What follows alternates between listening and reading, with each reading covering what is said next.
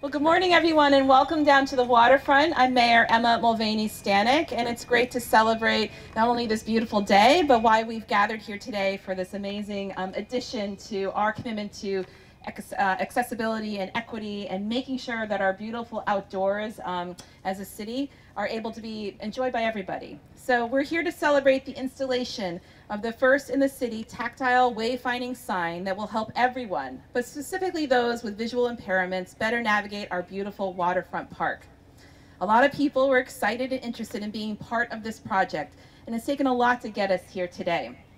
The process involved presentations to and reviews by the Burlington Advisory Committee on Accessibility, a field meeting at the waterfront to review and finalize the location, multiple design reviews with the city and the Vermont Association for the Blind and Visually Impaired, VABVI, that's probably a cooler way to say that acronym, apologies, their staff, and a test print for which was reviewed by a Braille interpreter to ensure that all the tactile components were accurate.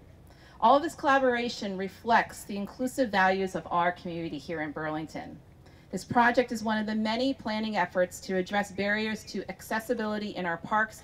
While small in stature, its impact will be big. What other projects that have started to address access in our parks include the Oak Ledge for All playground, which my kids love, by the way, the soon-to-be completed Champlain Street Park, and an Active Parks for All campaign by the Burlington Parks Foundation, which seeks to raise funds and to make all Burlington playgrounds accessible for all.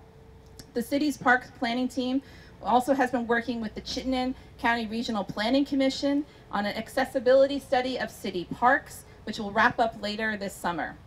The latter will identify any circulation challenges with getting to and into city parks and propose solutions for those issues. I'm very proud of and grateful for the positive collaboration and contributions that went into creating this sign, and look forward to continuing this valuable work to make sure our parks and city are more accessible for all members of our community. Because let's remember, when we make things more equitable and inclusive, it benefits all of us, not just folks who in this case are visually impaired. So glad to celebrate with all of you, and I think there's more folks to come. Thank you, Mayor. My name is Steve Pooley. I'm the Executive Director of Vermont Association for the Blind and Visually Impaired. We're an agency that was formed back in 1926, and we have 4 offices and cover the whole state. We have our main office in South Burlington, then other satellite offices in Berlin, Brattleboro, and Rutland. A little bit higher. And we serve people of all ages who are blind or visually impaired. Our mission is simple: to enable Vermonters who are blind or visually impaired to be more independent, cultivate adaptive skills, and to improve their quality of life. We do not charge our clients for these services. We currently serve about 1,500 people a year in the state. It's estimated there are about 15,000 visually impaired Vermonters. That number is expected to double to about 30,000 within the next 15 years. As you know, Vermont is an aging state. A lot of the baby boomers are entering that time where they're more apt to have vision problems. And we have a variety of services. We have daily living skills with our rehabilitation specialists. We have children's services with our TVIs who works with them at the schools. Orientation mobility, that's the white canes you might see a few of around here today or in your neighborhood, so they can safely navigate. We have peer support groups so they can talk to one another and see, what is happening, with others, because they feel at times like they're the only one who has a vision problem. We also have a volunteer drivers program for those who need it and have no other means of transportation.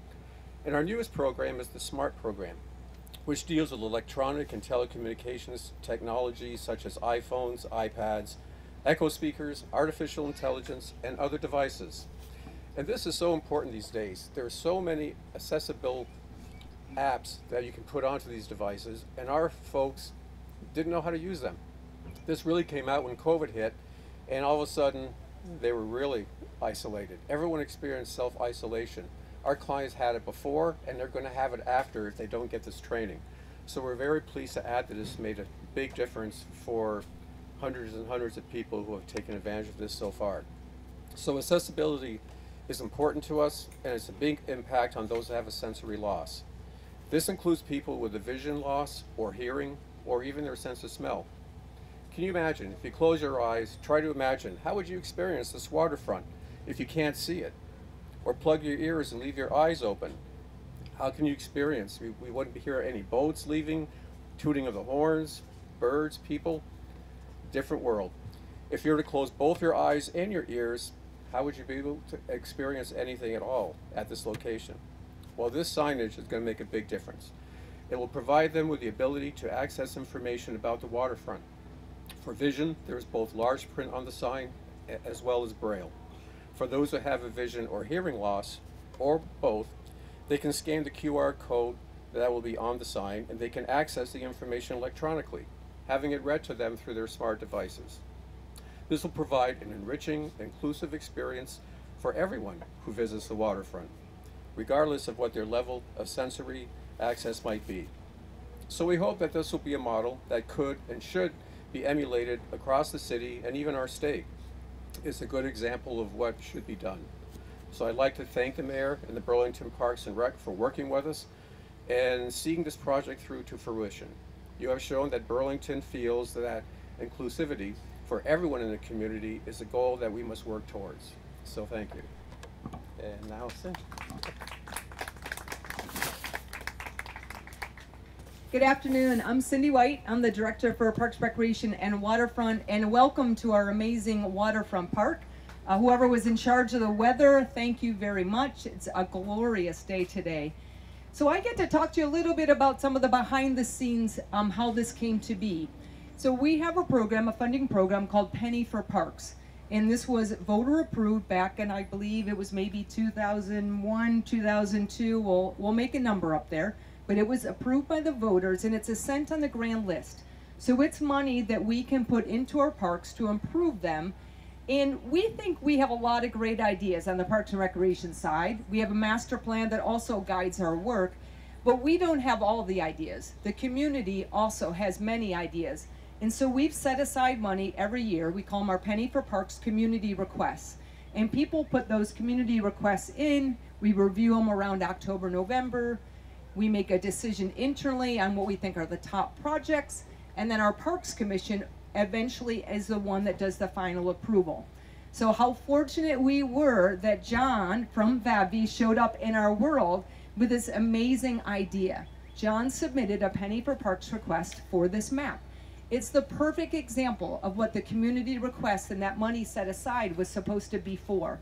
So our team, Max Madalinsky, who's over here to my left, is our project manager that oversees that Penny for Parks program. And he worked with John, and he didn't have to do a lot of work in the beginning because John's proposal was so well thought out. He had brought in a national recognized firm that was going to do this work as far as the design. So John made our work very easy to get to a quick yes, and the Parks Commission also approved it. But from there, that was about January 23 is when our Parks Commission gave the approval. And then John and Max and the rest of the team got to work. How was this? This was a concept, and then how were we going to put that concept into action? So this is our first, and I would very much say it's our first tactile sign in our park, but it is certainly not our last tactile sign in our park. Because as somebody noted, this sign benefits everybody. If you were coming down to Waterfront Park for the first time and you've never been here, you don't know that there's a fishing pier all the way out on the other end of the park. You may never go down to the fishing pier. You might have taken the shuttle down, taken in our glorious views, especially for the sunset, but you might not have walked down to the rest of the park, seen our incredible, well-known skate park. So again, the map here benefits everybody. I'd like to do a few special thank yous. One, especially to John from VABVI, who was just a delight to work with. He communicated early and often with us, made it a very simple process. A special thank you to Max, who, again, I had noted before, a project manager for this, who oversees that program, really works carefully with every citizen that puts in a request to make sure that by the time that request gets to the review team, that they've had their best chance, put their best foot forward with the request. I want to thank our Waterfront and our Parks team because they took the effort for the installation of the sign. That is, I know we've got Aaron, who's our Waterfront superintendent here, Alec from our campground. I think the rest of the Parks team is probably very actively working out in our parks right now. And an overall thank you too to our planning team. Sophie is and John are here somewhere. Where are they? Oh, they're hiding out over in the back over there. Sophie's our Parks Comprehensive Planner, and John is one of our Parks Project Managers. John's been with the city for many, many years and provides a lot of historical knowledge for us, and also just some really very creative thinking when we approach these types of projects. So again, this might be our first, but it's certainly not our last. And we really encourage folks to think about these community requests. If you see something in our parks that you think would be a great addition, that is on our website, the link for that. Reach out to us. We'd love to support you in putting in an application for our next round in 2024. And next, I have Nate.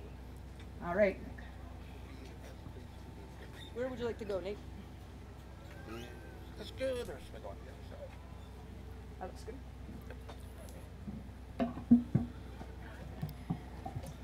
Hello, can everybody hear me okay? All right, well, I would just like to echo what everybody said. What a gorgeous day for this celebration. We had a lot of rainy weather the past couple days, and I'm really glad it cleared up. So my name is Nate Bizzaio. I am the chair of the Burlington Advisory Committee on Accessibility.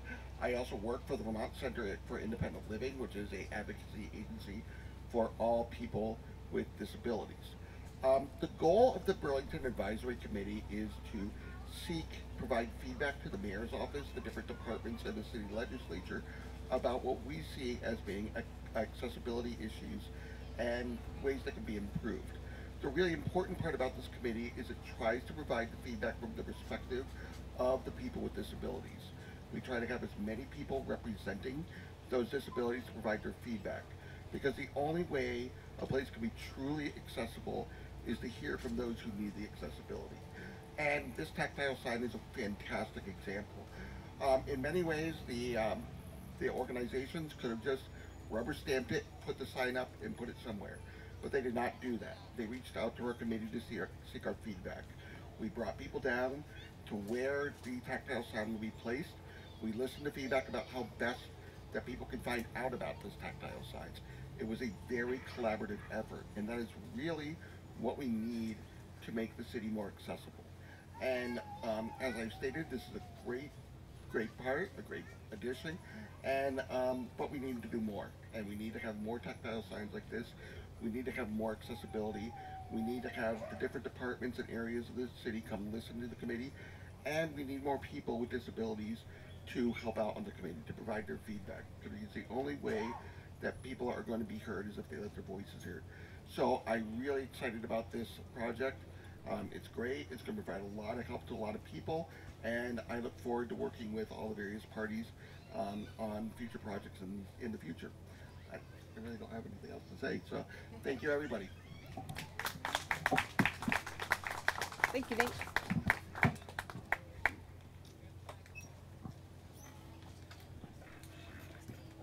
Oh, Tom is up next. He's at the VABVI board.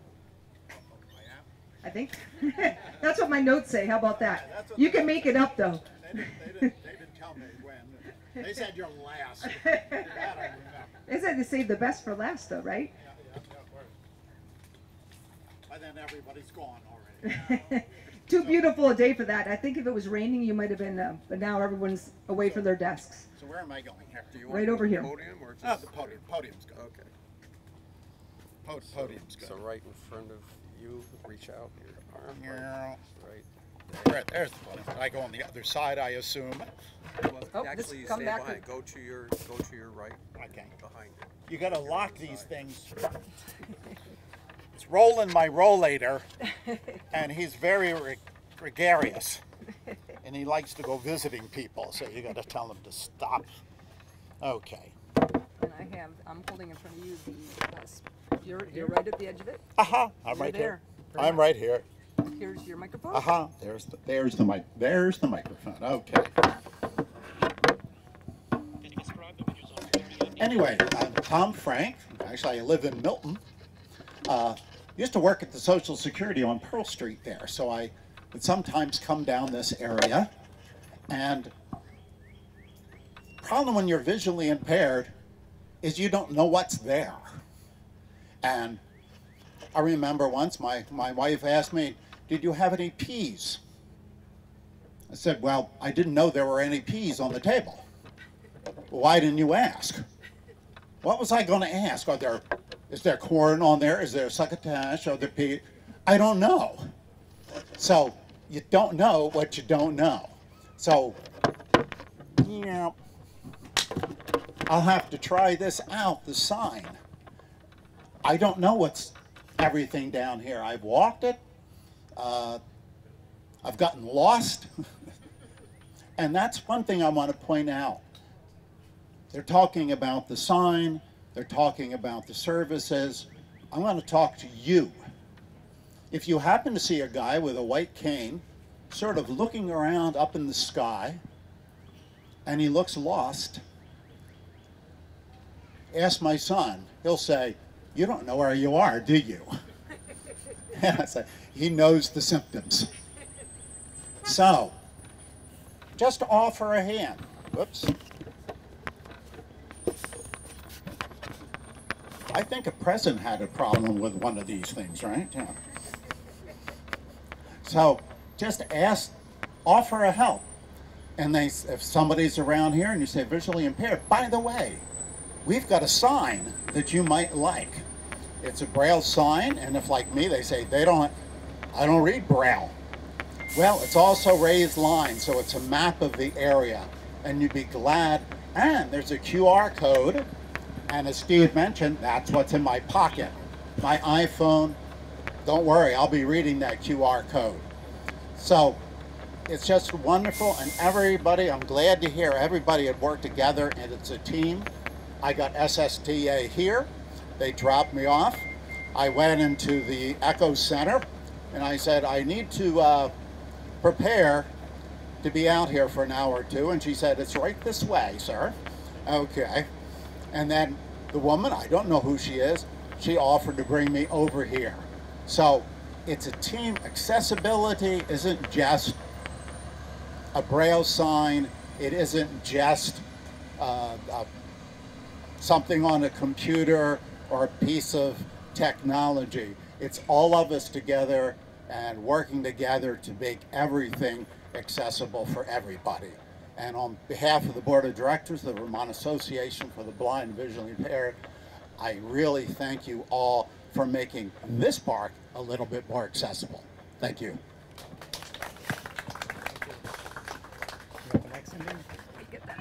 Okay. Now, where's Roland go? Oh, I get that lined up for you. Okay. There he is. All right, I'd like to thank everybody again for coming out. I did one more thank you that I forgot earlier. There's always a little magic behind the scenes that makes it so that everybody shows up from the press, that our materials that we put out look really nice. I'd like to thank Juliet Chen, who is our marketing manager. A few guys probably follow us on Instagram. Our numbers exploded with Jules taking over that position for us, and we're really out there. And I would imagine this will be we'll see. If you want to see us on Instagram, check us out. I'm sure she'll have a great post for today. But again, thank you everybody for coming out today. This is, again, as we note, this is our first tactile sign, but it is certainly not our last tactile sign that we'll be having in our parks. Oh, and we're going to unveil the sign. That's the important part.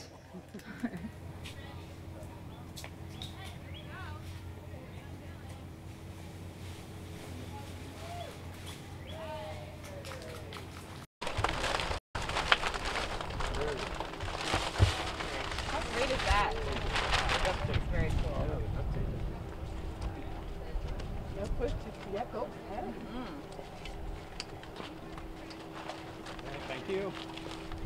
How are you, sir? Good seeing you. Did you meet the mayor?